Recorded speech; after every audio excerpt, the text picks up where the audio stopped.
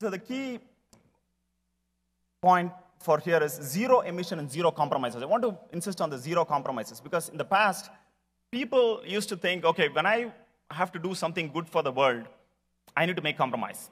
Okay, I need to buy this car which gives me a lot of mileage, but I have to compromise the design. I mean, it may not be a great-looking car, but I'll drive it because it saves the world.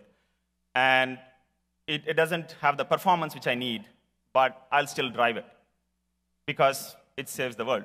But the key point here is you don't have to make compromises. This is fundamental about Tesla. We question everything to say why things have to be a certain way and why people have to make compromises to save the world.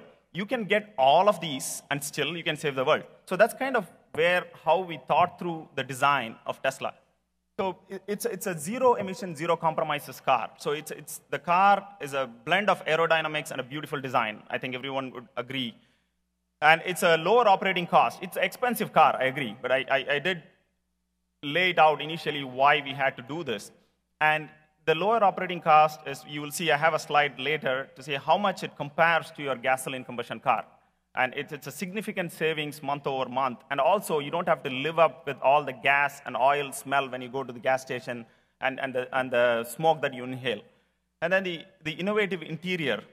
And then the superior performance and driving experience. So you don't have to give up performance. It performs better than any other car that you would have driven in the past.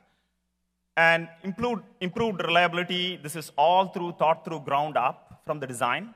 And then it is the safest car. I mean, there are a lot of third party and the common people who have studied the car and certified it is the safest car.